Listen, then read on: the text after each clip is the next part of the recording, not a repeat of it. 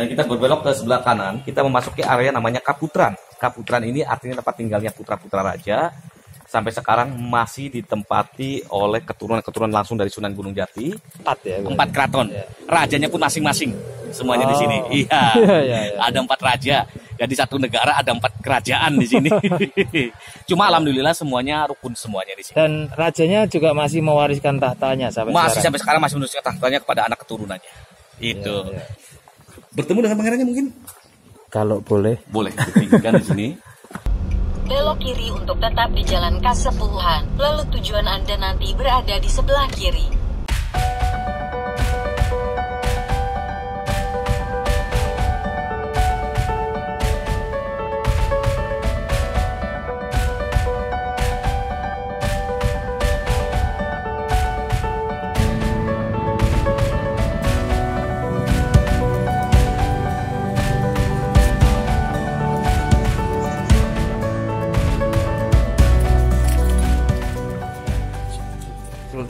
Sultan Arief Natadiningrat, di mana Sultan Arif ini merupakan mantan anggota DPD RI untuk wilayah Jawa Barat periode tahun 2001 sampai 2009.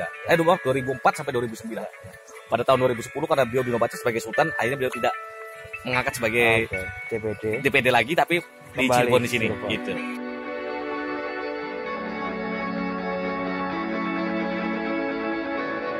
Ini regol pertama. Regol yang tadi saya jelaskan artinya gerbang yang ada atapnya. Kalau gerbang tidak ada atapnya, kalau regol itu ada atapnya. Pintunya dikenal namanya pintu gledegan, dan pintu ini dahulu terbuat dari teralis kayu. Apabila dibuka ini ngegledek. Orang Cirebon menyebutnya adalah pintu gledegan.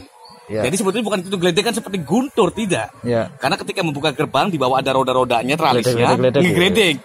Makanya orang Cirebon menyebutnya pintu gledegan, bukan seperti banyak yang menafsirkan orang kalau datang ke sini suara yang lantang, keras, apa orang pada takut tadinya. Sebetulnya kalau yang di depan ini adalah salah satu komplek namanya Siti Inggil. Siti Inggil ini dalam bahasa Jawa itu Siti itu artinya tanah, Inggil itu tinggi, tanah yang ditinggikan, yang dahulu difungsikan sebagai podium tempat duduk Sultan. Di mana Sultan melaksanakan acara latihan peperangan di alun-alun, Sultan duduknya di atas dari sini melihatnya. Nah, ini bangunan ini dibangun pada tahun 1529, di mana konon cara penemukan bata di sini sangat unik, tidak menggunakan semen. Boleh sambil lewat sini. Kita lewat sini aja. Tidak menggunakan semen, tapi hanya menggunakan campuran getah aren serta kapur sirih sebagai bahan perakatannya. Ini. Nah, di sini juga terdapat beberapa podium. Di sini ada tempat namanya mande. Mande itu artinya balai tanpa dinding. Raja duduk di sini dari depan sambil menghadap ke alun-alun penyampaikan latihan peperangan pada hari Sabtu di namanya Sabtonan. Dan di sini ada namanya Mande Semartinandu sebagai tempat duduknya para penasihat raja. Di sebelah barat tempat duduknya panglima perang namanya Mande Pandawa V. Dan di belakangnya ini ada Mande pengiring sebagai tempat duduknya para pengiring raja. Kalau paling ujung adalah Mande tempat duduknya para penabuh gamelan namanya Mande Karsmen. Karsmen itu artinya kesenian. Jadi dibunyikannya gong yang sangat sakral di Cirebon. Jadi kita lihat gongnya namanya gong sekaten. Itu dibunyikan pada tanggal 1 Syawal saja. Itu. Silakan. Nah, ini gapuranya dikenal namanya gapura bentar. Bentar itu artinya bata merah, tumpukan bata merah. Nah, ini bentar itu tumpukan bata merah artinya. Nah, ini ada kali namanya Kali Cipadu. Ini pembatas antara warga umum warga keraton. Dan jembatan yang paling utama adalah jembatan yang tidak boleh kita kunjungi, tidak boleh masuk, dan dibuka suatu saat nanti. Jembatan ini dikenal namanya Kreteg Pangrawit. Kreteg itu artinya jembatan, Pangrawit itu halus kecil. Jadi jembatan yang kecil ini, dahulu apabila ada orang yang masuk dengan maksudnya di sini, dengan niat hati yang kecil tidak boleh sombong. Nah itu. Nah di depan kita ini terdapat sebuah musola kecil. Ada musola yang lebih dikenal dengan sebutan Langgar Agung. Ini insya Allah akan dipergunakan dalam rangka acara Maulid Nabi nanti. Yaitu Muludan, yang insya Allah jatuh di Cirebon ini antara kita tanggal 18 ataupun 19 Oktober nanti. Dan kita memasuki area namanya pintu regol. Karena kita tadi sudah memasuki pintu regol yang pertama, kita masuk pintu regol yang kedua. Pintu regol kedua ini, regol itu artinya gerbang yang beratapkan genteng. Pintunya yang dikenal dengan namanya pintu gledegan. Karena pintu ini dahulu terbuat dari teralis kayu. Apabila pintu ini terbuka, seolah-olah bergetar dan berbunyi seperti guntur. Makanya dikenal namanya pintu gledegan. Cuma sayang pintu sudah diganti, yang masih asli adalah kayu-kayunya saja. Gitu. Kita belok ke sebelah kanan.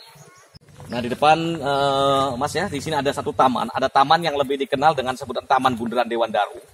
Taman ini di tengahnya terdapat dua patung macan putih yang merupakan simbol bahwa Cirebon ini merupakan generasi penerus dari kerajaan Pajajaran Prabu Siliwangi. Ya.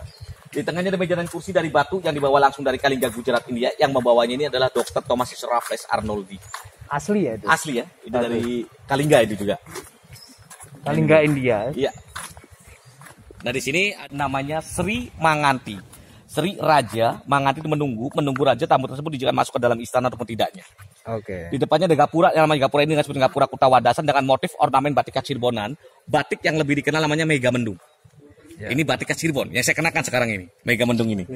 Betul. Jadi yang mengandung arti dan filosofi. Mega itu artinya awan, mendung itu pencurahan hujan. Artinya di sini apabila kelak kita menjadi seorang pemimpin harus dapat mengayumi rakyat yang ada di bawah. Ya. Diiringi ada batu-batu karangnya. Ini dari kasih itu simbol batik khas Cirebonan dan batik namanya batik Panji Sembilan. Yang artinya di sini seorang raja harus dapat sekuat imannya sekuat batu karang ini. Gitu. Di tengahnya ada batu yang lebih dikenal batu Tunggul Manunggal, yang artinya Tugu itu batu, Manunggal satu. Yang berfilosofi di sini bahwa umat Islam hanya menyembah kepada satu Tuhan, keesaan Tuhan, filosofinya di sini. Oke. Kita memasuki area istana atau utama istana di sini.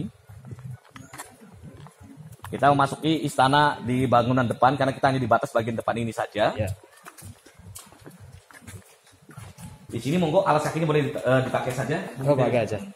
Assalamualaikum. Waalaikumsalam warahmatullahi wabarakatuh. Kita memasuki area istana utamanya. Di bagian depan ini yang dikenal namanya Jinem Pangrawi. Istana ini dibangun oleh Sunan Gunung Jati pada tahun 1529 Masehi. Ada ruangan depan istana ini yang dikenal dengan namanya Jinem Pangrawi. Jinem itu ruangan, Pangrawi itu kecil. Jadi ruangan kecil ini dahulu difungsikan sebagai tempat penerimaan tamu agung Sultan. Ya. Sebelum tamu masuk ke dalam istana, wajib diterima oleh Pangeran Patih dulu di sini. Apa tujuannya? Ditanyakan dulu di sini. Setelah itu baru para pengunjung itu diizinkan untuk berias diri dulu, ada dua kaca cermin di sini karena utamakan adalah kerapian. Okay. Setelah itu diizinkan masuk ke dalam istana. Cuma mohon maaf sejak tahun 2012 yang lalu pengunjung dilarang masuk ke dalam istana. Sejak 2012 ya. Sejak 2012 dikarenakan banyak pengunjung yang melanggar aturan adat di Cirebon di sini. Kalau saya enggak apa-apa, di-shot enggak apa-apa. Di dalam istana ini dulu banyak sekali kursi-kursi, tapi sayang kursi-kursi banyak yang patah. Yang dimana kursi itu diduduki oleh para pengunjung, sudah tertera pengunjung dilarang duduk, tapi namanya pengunjung memaksakan diri duduk patah semua kursinya. Cuma di dalam istana ini kalau kita perhatikan ada jalan yang tampaknya tidak lurus, jalan sedikit nyerong ataupun miring. Iya, betul. Artinya di sini kita orang Jawa harus paham, kita membuat rumah tidak boleh ketemu pintu depan dan pintu belakang. Iya, iya. Nah, artinya kalau apabila ketemu keuangan Bapak ini akan boros. Oh. Ramalan inilah yang dikenal namanya ramalan Feng Shui dari negeri Cina. Kalau menurut tradisi orang Cirebon dikenal namanya los gajah nguling, ibarat gajah yang menguap belalinya pasti bengkok. Ya. Artinya di sini supaya kelak kita hidup tidak boleh boros. Ya. Istana ini hanya dibuka pada tanggal 2 Syawal dalam rangka acara open house-nya Sultan. 2 Syawal. 2 Syawal. Habis Lebaran. Habis Lebaran dan insya Allah bentar lagi akan digunakan pada tanggal 18 Oktober atau 19 Oktober dalam rangka acara Maulid Nabi. Itu hanya dibuka 1 tahun 2 kali. Ya. Tapi masyarakat boleh menggunakan di sini dalam rangka acara kunjungan paket wisata. Ya. Cuma paket wisata itu harus ada izin dari Pak Sultannya dulu. Ya. 1 bulan sebelum acara, mungkin para pengunjung mengirimkan surat baru diterima di dalam istana, lalu disambut oleh Pak Sultan memberikan jamuan makan siang, berfoto bersama, memberikan wejangan lah intinya di sini. Ya. Itu. Nah ini adalah silsilah Sunan Gunung Jati. Silsilah ini diambil dari nasab garis ayah dan garis ibu. Yang tadi saya jelaskan dari garis ayah Sunan Gunung Jati ini adalah putra Jakut dari Mesir. Ayahanda Sunan Gunung Jati bernama Syarif Abdullah. Ini ayahanda dari Sunan Gunung Jati. Sunan Gunung Jati ayahanda Syarif Abdullah ini menikah dengan putri dari Pajajaran dari Sunda Jawa Barat yang bernama Nyimas Rara Santang atau Syarifah Mudaim.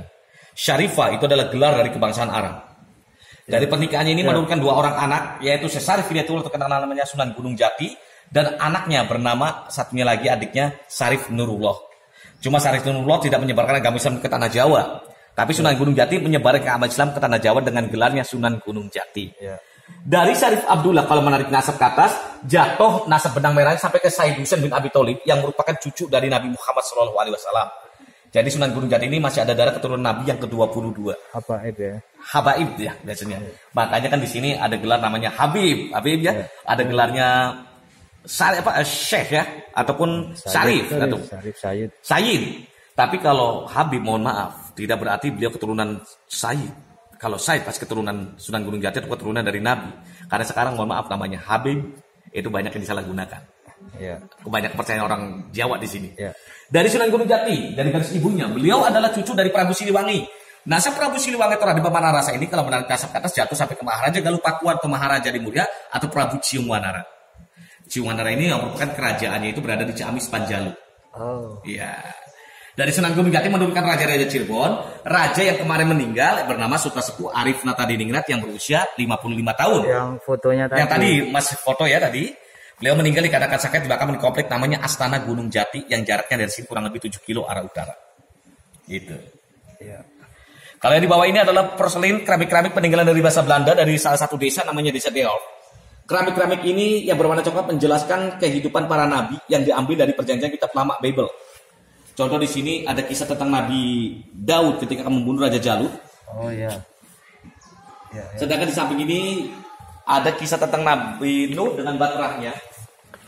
Tapi mohon maaf tidak beraturan tepatnya ini dikarenakan waktu itu dengan dia mengerti asal menyimpan-nyimpan saja. Baterai Nabi Nuh. Baterai Nabi Nuh. Miring nih. Oke. Dan kita berbelok ke sebelah kanan, kita memasuki area namanya Kaputran. Kaputran ini artinya tempat tinggalnya putra-putra raja.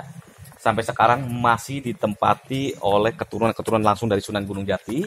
Dan di sini terdapat satu pohon yang sangat langka. Ini ada pohon namanya pohon Dewan Daru. Mungkin pernah dengar Dewan Daru? Boleh saya sentuh? Boleh sentuh ya.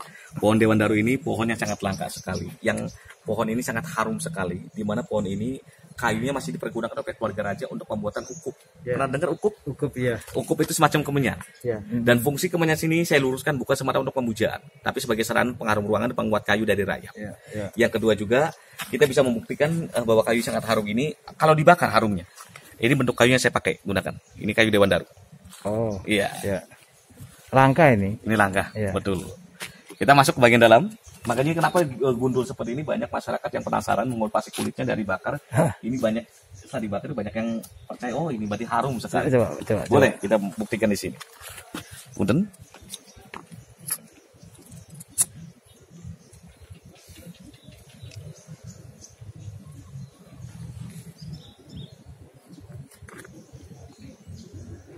Iya. Harum ya. Kayak kemenyan. Kayak kemenyan ya. Jadi cara pembuatan kemenyan ini dengan cara ditumbuk kayu-kayu ini dicampur dengan kayu gaharum cendana yang wangi-wangi baru dicampur dengan kayu Dewan Daru di sini. Itu buatlah pupuk apa bukan pupuk tapi namanya ukup. Kalau di sini namanya ukup ya. Mungkin kalau ubub ya. Yang biasa ditaburkan gitu ya. Betul, berarti sama. Gitu. Baunya persis kemenyan. Persis ya kemenyan ya. Ya ini banyak yang ketika menjelang bulan Maulud kita mengambil salah satu pohon kita kerokin, makanya nggak boleh ditebangin soalnya. Kita mengambil yang jatuh-jatuhnya aja. Yang udah gitu. kering gitu. Iya. Nah ini ada pintu namanya pintu buk bacem. Bukan buk tapi dalam bahasa Belanda hook bacem. Hook itu artinya setengah lingkaran, bacem itu kayu yang direndam. Ini artinya kayu ini sangat tua sekali di mana dipergunakan untuk penutupan pintu itu dan usianya sudah mencapai di atas 5 sampai 600 tahun. Wow, ini satu gelondong kayu tidak ada sambungannya sebetulnya. Jadi masih orisinil. Masih orisinil sekali. Mungkin kayu pintu regol itu bentuknya seperti ini yang saya prediksi seperti ini. Cuman sudah tidak ada, sudah rapuh karena mungkin kalau di sana mah terbuka sekali kena angin, kena panas, mungkin kena cipratan hujan dan sebagainya. Nah ini bentuk kayunya seperti ini yang sudah mau hancur ini.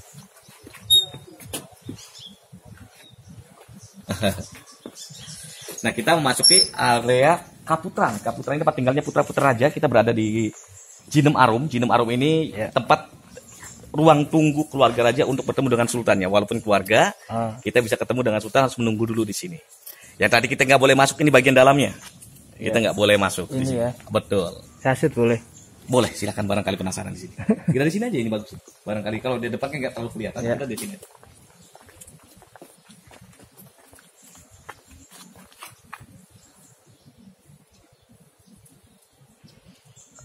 Berarti dari Pati semuanya. Iya. Hampir sama kayak Keraton Jogja ya? Hampir sama, tapi lebih tua Keraton Cirebon. Ya, karena kenapa? Karena Keraton Cirebon itu dibuat pada masa abad ke-17, kata Keraton Cirebon dibuat pada masa abad ke-14. Ya, setelah perjanjian Giyanti kan sana. Nah, perjanjian Giyanti itu di sini juga ada Taman Giyanti itu di depan tadi. Ada Taman Giyantinya juga. Giyanti itu diambil dari salah satu nama raja, keturunan Cirebon di sini pada Pangeran Giyanti yang mendirikan suatu gua namanya Gua Sunyaragi yang berada di sebelah barat. Pernah dengar namanya Gua Sunyaragi? Tempat menyepinya para keluarga raja. Tempat base campnya pada masa kolonial untuk tempat untuk mengungsi di sana semua. Itu dibuat gua-gua khusus. Oh gitu. Itu. Ya, ya. Nah kita harus sebelah sini. Cinem Arum tadi Cinem ya. Arum, Cinem yang artinya Arum. ruangan untuk tempat tunggu para keluarga raja. Ya. Oke, kita lanjut sebelah sini. Tempat tinggalnya Kaputra. pangerannya di sini. Bertemu dengan pangerannya mungkin? Kalau boleh. Boleh, ditinggikan di sini. Ini kebetulan tadi ada rombongan juga yang tadi bapak-bapak Pak Haji tadi ya. Ya. Jadi lagi ketemu. Kita tunggu dulu di sini. Kita masukin mungkin mohon maaf kita nggak boleh shot video dulu di sini. Oke, siap ya. Ya, Dewi harus ketemu karo Sultan Cirebon. Ya.